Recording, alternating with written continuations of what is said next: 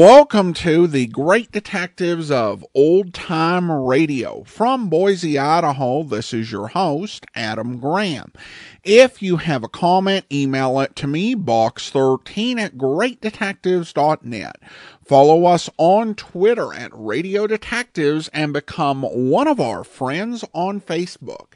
Facebook.com/Radio Detectives. I do want to remind you that we have Great Detectives of Old Time Radio t-shirts available. You can get them in the standard Great Detectives design over at t-shirt.greatdetectives.net or our Johnny Dollar 70th anniversary t-shirt at yourstruly.greatdetectives.net and our Joe Friday Never Said Just the Facts Ma'am t-shirt at friday.greatdetectives.net.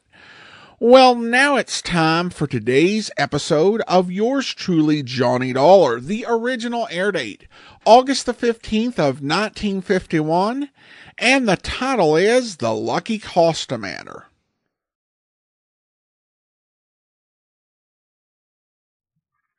Wrigley's Spearmint Chewing Gum, the refreshing, delicious treat that gives you chewing enjoyment, presents for your listening enjoyment, Edmund O'Brien as... Johnny Dollar. Johnny, this is Louise Costa. Oh, Louise. Say, that's funny. I was thinking of you and Lucky just this morning. Were you? Yeah, how are you? I don't know, Johnny. That's why I called you. What's the matter, Louise? Something about Lucky? I don't know. Maybe it's me. Maybe I'm getting tired of being a detective's wife. Hey, wait a minute. That doesn't sound like you. I know, but something's wrong. He's been on a case and he had to go to San Francisco, or at least that's what he told me. I haven't had one word, not even a postcard in a week. That doesn't sound like Lucky. Maybe he's in trouble. The divorce case, Johnny. Could I talk to you about it? Maybe I'm all wrong, but I'd like to know. Yeah, sure, Louise. I'll be over in about an hour, if that's all right.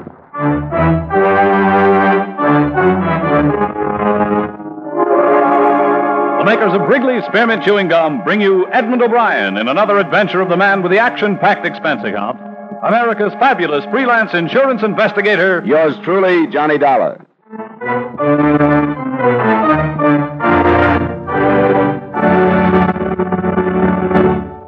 For refreshment while you work, for enjoyment anytime, chew a stick of Wrigley's Spearmint Gum. The delicious, long-lasting, real mint flavor of Wrigley's Spearmint cools your mouth and freshens your taste.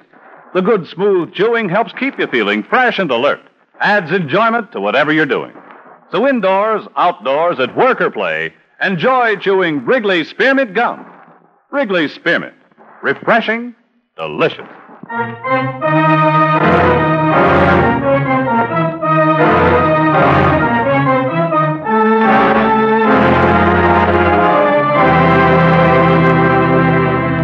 Expense account submitted by Special Investigator Johnny Dollar to New York Police Department, Attention Homicide Bureau.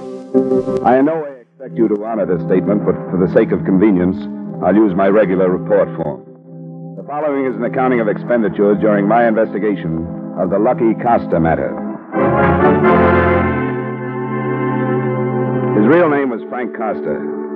I don't know where he'd picked up the Lucky tag, but he'd had it 5 years ago when both of us were on the payroll of one of the big detective agencies. He opened his own office at about the same time I went into insurance. I got to know him and his wife well, but not intimately, and I liked them both. So when she phoned with worry in her voice, I went over to see her. In a way, I wish I hadn't. Now that you're here, I feel kind of silly and embarrassed. Well, you don't have to talk about anything you don't want to, Louise. Why don't we go to dinner and a movie and forget the detective racket for a while? That doesn't work. I've tried it. Johnny, it's not only this week that I haven't heard from you. Lucky's changed. How? Well, it's nothing I can explain to you. If you'd seen him every day, you probably wouldn't have noticed anything, but it's something that a wife could see. Thing with his eyes when he didn't know I was looking at him. Sort of a far away, as if he was thinking of something that I didn't have any business knowing about. And you know Lucky's never been like that. Well, I guess any man keeps secrets when it's his job to. Well, Lucky never has with me. He didn't need to. As far as his job went, he's always told me that it did him good to come home and talk things over with me. Even things he really wasn't supposed to talk about. It hasn't been that. You think he's mixed up with another woman, don't you? It started over a month ago, Johnny. I've been used to Lucky being away. You know that. Yeah, I guess you'd have to be. But like I said, I knew when things got different, when... Well, And it was more than just being away from me. You sure you aren't imagining things? I'm not imagining, but I haven't heard from him in all this time. That never happened before. How long has this been going on, this change you speak of? I tried to remember exactly when I first noticed it. And I think it was one night about a month ago. I asked him what he was thinking about, and he sort of came to and said something that I don't remember now. Did you press it any further? A couple of times, and then I didn't anymore. Because it made me think he was hiding something from me, and I didn't want to think that. I kept telling myself that everything was all right. But now I know it wasn't. Was he on a case a month ago? Well, he was tracing some phonies. It doesn't have anything to do with work, Johnny. I know that. He'd traced phonies before. He'd done everything before. It wasn't work. Well, I don't have a wife's viewpoint, but I know Lucky pretty well. Some things about him I know better than you do. It seems to me that if he was going to go wrong with a woman, he'd have done it a long time ago. We met some, you know. Yeah, I've heard. Does his brother still live here in town? Yes, but I haven't phoned him. Same address on Broad, wasn't it? Yeah. Are you going to see him? Yeah, I thought I might. You want me to check on Lucky, don't you?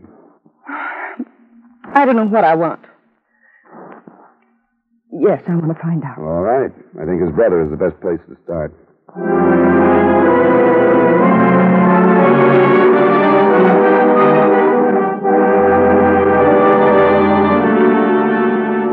The last time I'd been at the Broad Street address had been for the funeral of the Costa's mother. The house was a few years more beat up than it had been. Some old chicken coop stood empty in the backyard, and Joe, the brother, pulled up in an old car after I'd thumbed the doorbell 3 or 4 times and had started to leave.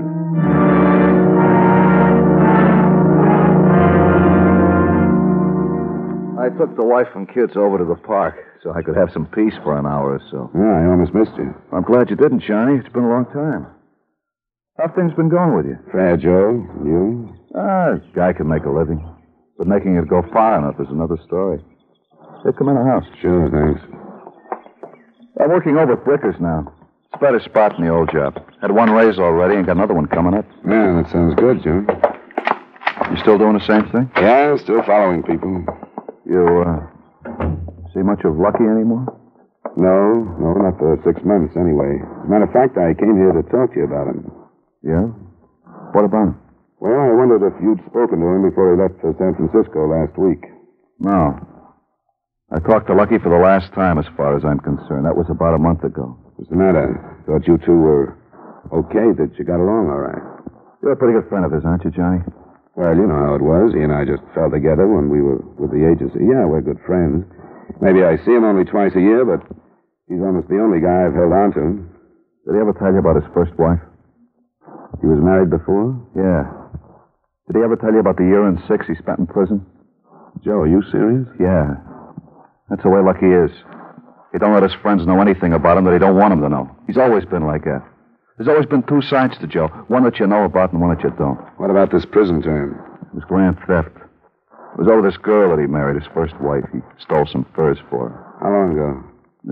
12, 15 years, I guess. Well, we're still living in Brooklyn. Lucky was a wild kid when he was 18 or so, and he still got some of it in him. Who's this woman he married? Her name was Hazel Mackey, and she called me about getting in touch with Lucky. Oh? When? That was about a month ago. That's when him and me had our showdown. I told him he was a dumb cluck if he saw Hazel again. I said, you got a new life now. You're amounting to something. You're married to a nice kid. But I could tell I wasn't getting to him. He was going to see her. I knew that. So I told him if he did, it was the end of him and me, brother or no brother. You're sure he saw her? Well, before he left that he would. She had some kind of hold on him back when they were married. And she still got it. What do you want with Lucky, Johnny? Louise called me. She hasn't heard from him in a week, and she wants to know what goes. He's dropped out of sight. Sure he has. I knew he would. Where can I find this Hazel? New York. She's got an apartment on 82nd. You got the number? Yeah. Come on in the other room. I'll get it for you.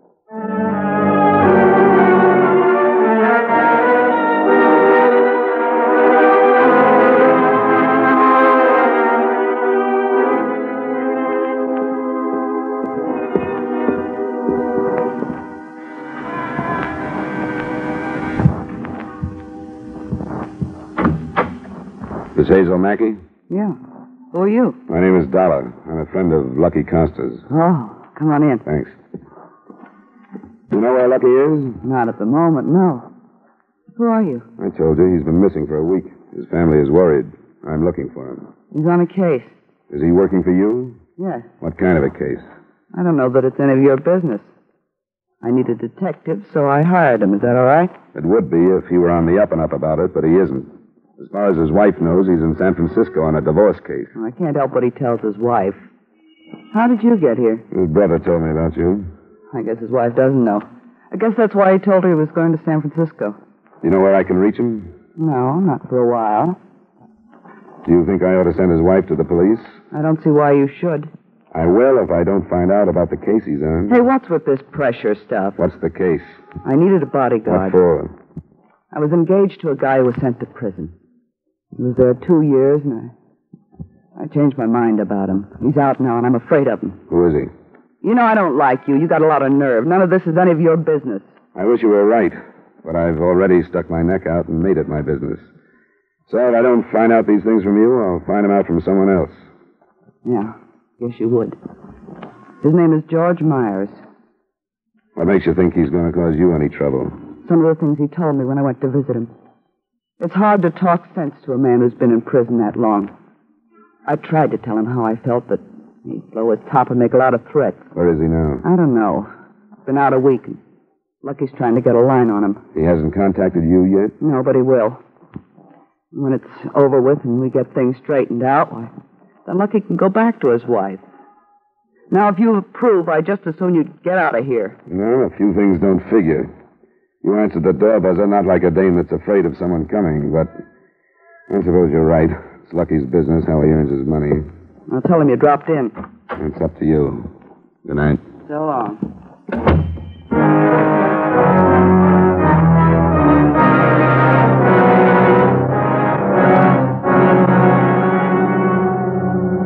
I put off telling his wife for 2 days because I didn't know how and because I didn't think it was up to me to tell her things she never knew about her husband.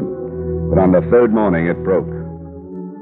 The story made page 1, part 2 of all the New York dailies. The body of ex-convict George Myers had been found the night before. He'd been shot to death by what they called an unknown assailant.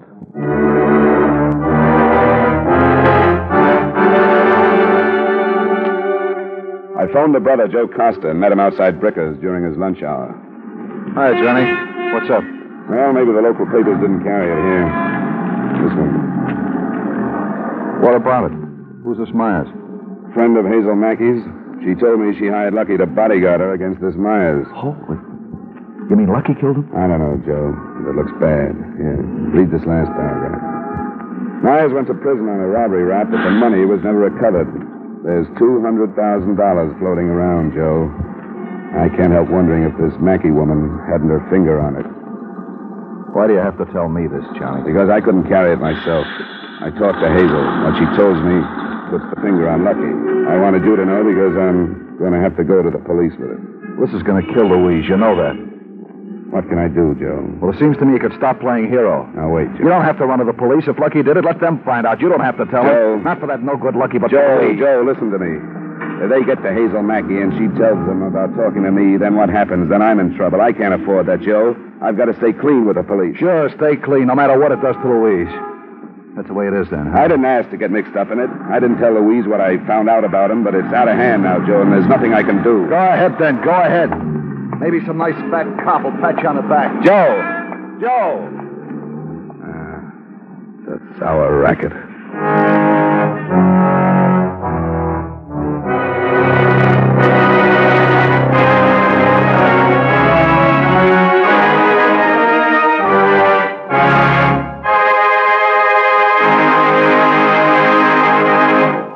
For refreshment while you work, for enjoyment any time, chew a stick of Wrigley's Spearmint Gum. When your mouth feels dry, when you're warm or tired, Wrigley's Spearmint is really refreshing. The lively, full-bodied, real mint flavor cools your mouth, moistens your throat, freshens your taste. And the chewing itself gives you a little lift, helps you feel your best and do your best. So for chewing enjoyment plus pleasant refreshment, chew delicious Wrigley's Spearmint Gum.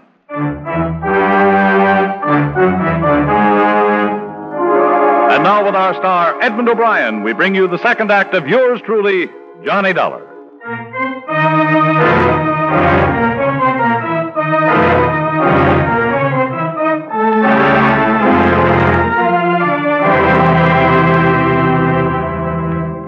transferred for New York on the 110 that afternoon. When I got there, the later editions reported the usual rounding up of known criminals who were being grilled about the Maya shooting.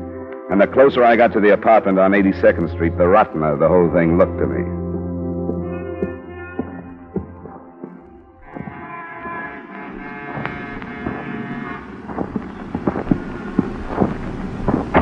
Who is... Oh. Come on, open up. All right. What do you want? Where is he now? Lucky? I don't know. I told him to give himself up, but he wouldn't. Did he kill George Myers? Yes, the stupid idiot. How did it happen? Lucky had a room over at the Montclair, and George must have followed me over there. You went across town so you could be with your bodyguard. Yes. And the man you were afraid of followed you. Yes. You were either not very bright or not very scared. Go ahead. Well, about 2 o'clock we came out, and George was waiting in the lobby. He followed us out on the street and started swearing at us. He took a swing at me, and then Lucky tried to stop him. He pulled a gun out of his pocket, and that's when Lucky shot him. That all sounds very neat. What do you mean? Sit down. I've got a theory that I'll try out on you. When I get close, tell me. The $200,000 that never showed up after George Myers' arrest. For a split of that, Lucky agreed to kill him. You're crazy. You hire a detective as a bodyguard. Theoretically, he could kill this man you were afraid of and ride out of it on his license and a self-defense plea. It was self-defense. George pulled a gun. The police didn't find it. If it was self-defense, why didn't Lucky report it like he should have? I wanted him to. We came back here and I begged him to phone the police. What about the $200,000? I don't know anything about it. You mean it'll be hard to prove that you do? I said I don't know. I take it you haven't phoned the police. No. I know I should, but I just can't do it to Lucky. You know I'm going to call them, don't you? I thought you said you were his friend. Not that good a friend. Oh, what can they do to me? Hold you as a material witness while I try to get some proof together that you dragged Lucky into this. Dragged him into it. I hired him. I told you that. I was afraid of George, and I hired him. And he killed Myers in line of duty, ended in self-defense. Why didn't he turn himself in? I don't know. I wanted him to. You must have given him some reason for not doing it. What did he say? Well, he said that everything was all ruined now and that he'd rather take a chance on getting away. Why was it ruined if he killed in self-defense? I've had to do it. I don't know. Were you going to help him get away? We didn't talk about that. He was like a crazy man, pacing the floor. And then he left about 3:30. Where was he going? He didn't say. Was he going to get in touch with you? Yes. He said he'd try to call. Well, he won't be here to take the call. I want the police to hear your story.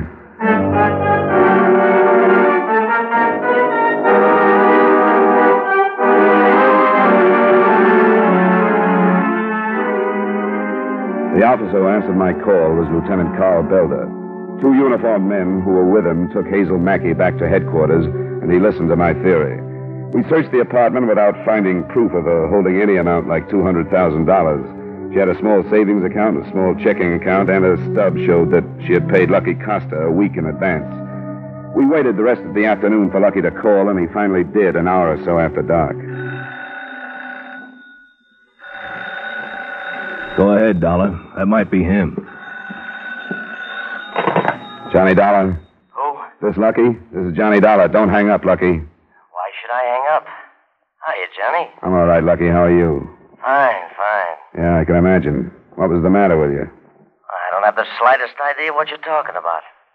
How about you explaining yourself? What are you doing in my girl's apartment? She's not lonesome. She's down visiting New York's finest.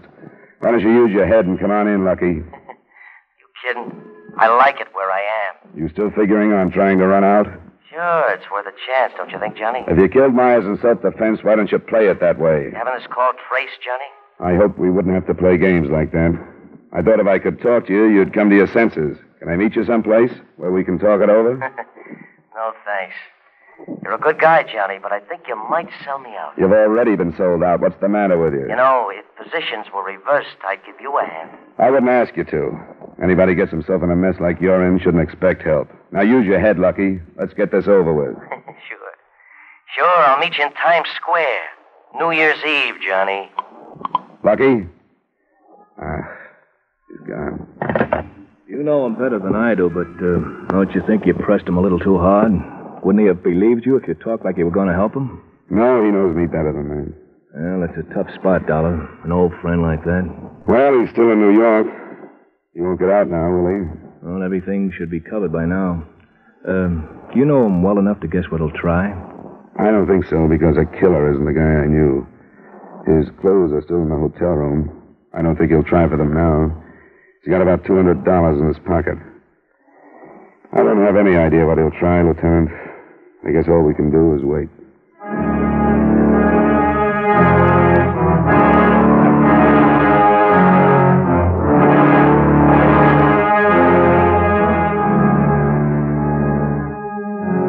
An officer was posted at the apartment, and Lieutenant Belder and I went down to headquarters. Under steady questioning, Hazel Mackey held to her story that she knew nothing about any $200,000, that she'd been afraid of George Myers, that she'd hired a detective in good faith to protect her, and that after Myers had been killed, she had pleaded with Costa to give himself up. It seemed apparent to me then, after having talked with him, that she had her statement well rehearsed and felt that if she stuck to it, there was no way for us to prove anything else.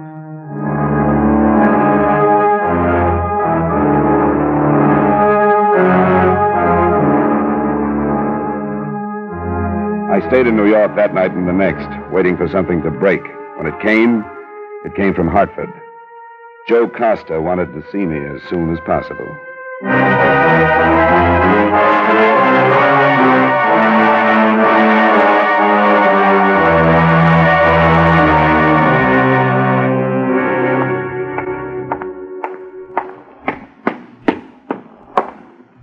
Johnny? Yeah, Joe. Come on in. Oh, I got here as fast as I could. How's Louise? Not very good. Sit down. I'm sorry about blowing up the other day, It's Johnny. all right. I didn't blame you. It was a bad time for both of us. You're right, Johnny. All I could think of then was he's my brother. But now it don't make any difference. He's no better than a rat that you got to trap. There's nothing to do but stop him. You're right, Joe. I had to quit my job over him. I couldn't take it the way the boys were looking at me. They wouldn't talk to me. It'll smooth over.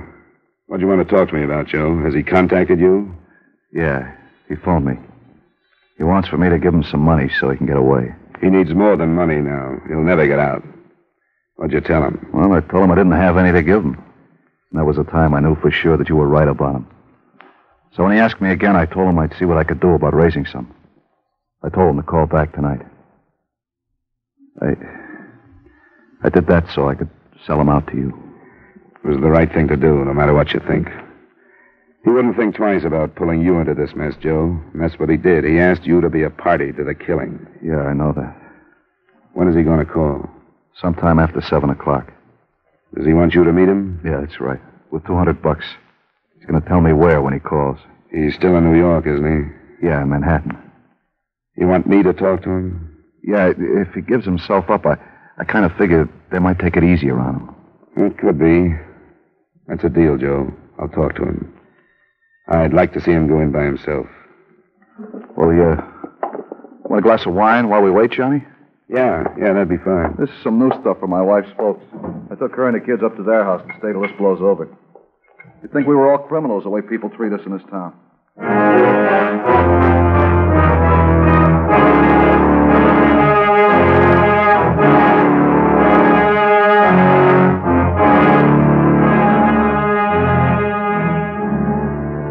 The call came in about 8:30. The meeting place was a flat near the Bowery. The time was about 10 the following night. I was there at 5 minutes after.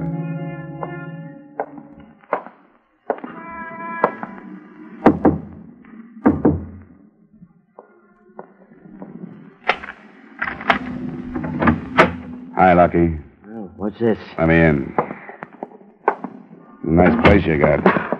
You like it better than a home with a wife? Shut up. So Joe sold me out, huh? He gave you a break. He didn't call the police. Did he send me some money? No? Do you think you had any right to ask him to? I need some dough, Johnny.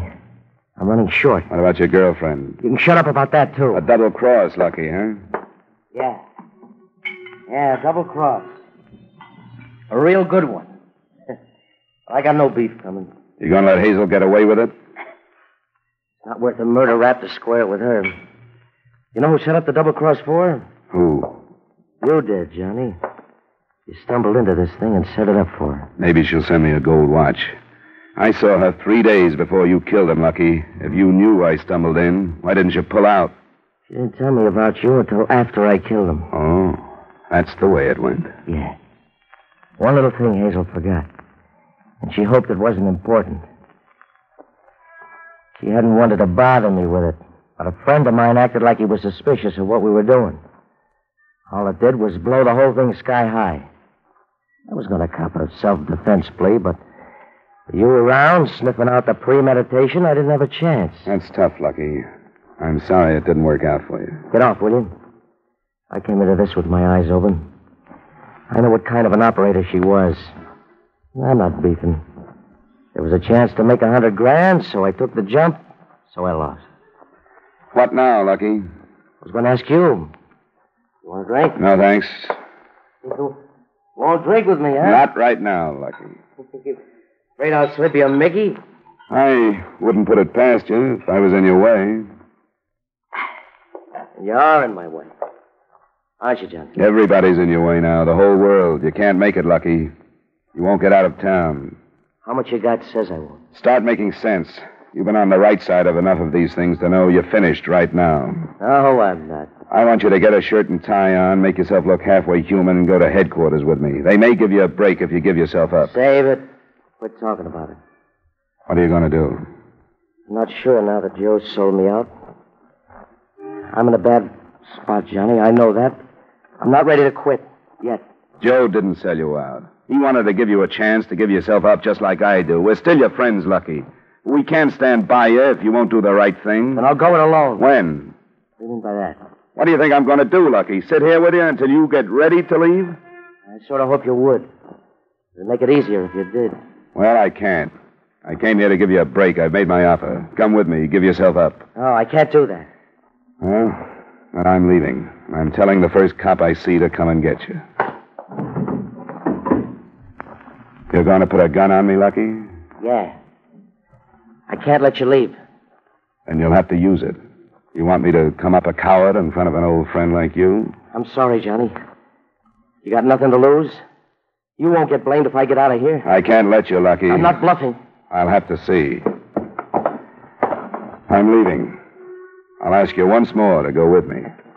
Don't try it, Johnny. I'll kill you if you start for the door. That's your privilege, Lucky, because you're already a killer. Johnny. Yeah? I'm telling you, don't. Johnny, I'm telling you. Johnny, I told you.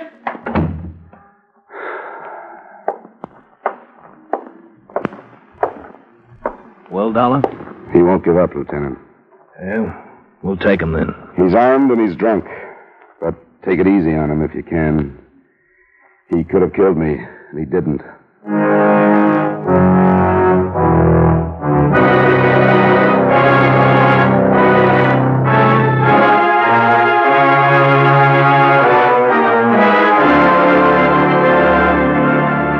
I realize that the confession as set down in this report is worthless as evidence, and as far as proof goes, you are still unable to charge Hazel Mackey for her part of the conspiracy. But after Frank Costa died trying to fight his way out of the flat, I want to suggest that she be picked up again and grilled until she breaks. She's as guilty as he was. Yours truly, Johnny Dollar.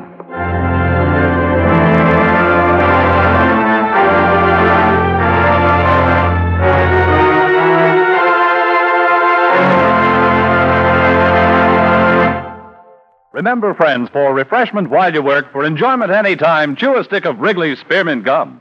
There's lots of lively, real mint flavor in it to cool your mouth, freshen your taste, and sweeten your breath. And chewing Wrigley's Spearmint helps keep you fresh and alert. You feel better, work better, get more fun out of doing things. So indoors, outdoors, at work or play, always keep delicious Wrigley's Spearmint Chewing Gum handy. For refreshment while you work, for enjoyment any time, chew a stick of Wrigley's Spearmint Gum.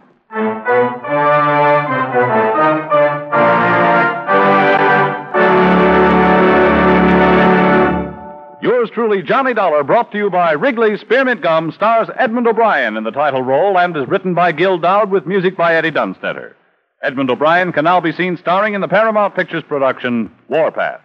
Featured in tonight's cast were Virginia Gregg, Gloria Blondell, Hy Averback, Peter Leeds, and Sidney Miller. Yours truly, Johnny Dollar, is produced and directed by Jaime Del Valle.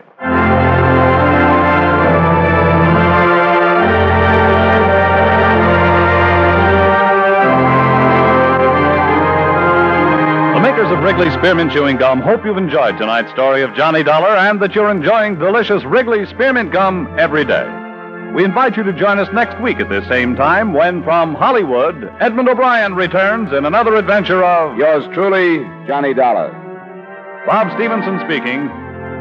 This is the CBS Radio Network.